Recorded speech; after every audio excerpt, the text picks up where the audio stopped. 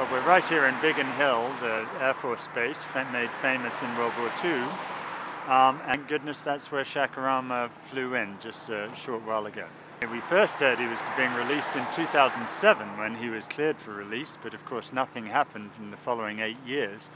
But most recently, the 30-day notice to Congress expired last Sunday, and he should have come home right after that, but it wasn't until early this morning that we found out that he'd actually left. The government didn't tell us. I'm very surprised that we didn't get formal notification. We almost invariably do, and I'm not quite sure what's behind that.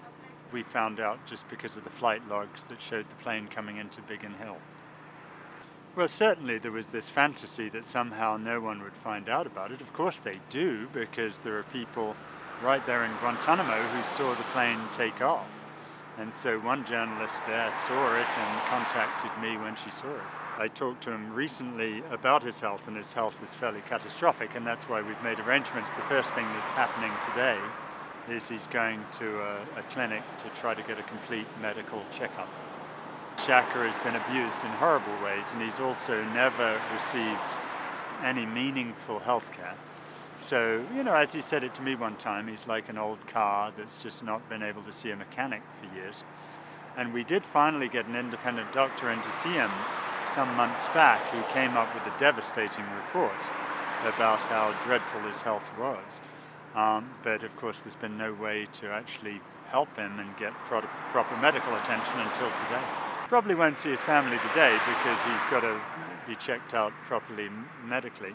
But, you know, maybe this evening or certainly tomorrow he'll see his wife for the first time in 14 years.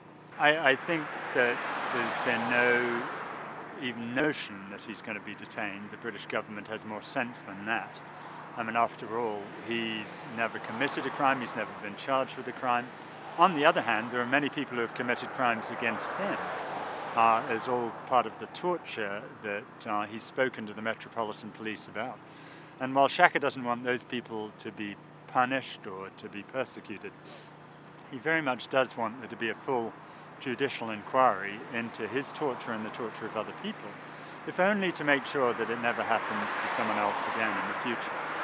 Aamer is a person of immense ability and immense optimism and immense energy, and if there's one thing to be absolutely sure of, it's that he is going to want to make sure that we, the world, learn from his own tragic experience so that others don't suffer what he's suffered.